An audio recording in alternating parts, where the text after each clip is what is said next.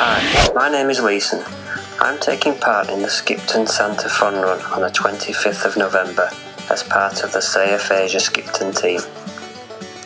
It's fair to say that just over 5 years ago, I hadn't even heard of aphasia, let alone know what it was. That all changed when one of my friends had a stroke, and one of the knock-on effects of the brain injury is difficulty in communicating, which in essence is aphasia.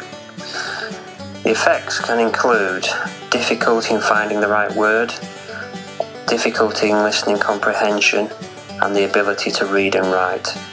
It can also be very tiring to continually find the right words. All of these things that most of us take for granted.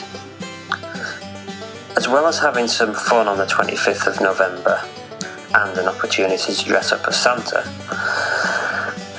the group of Say Aphasia Skipton are looking to raise funds for the charity Say Aphasia, which does some great work in raising awareness for aphasia.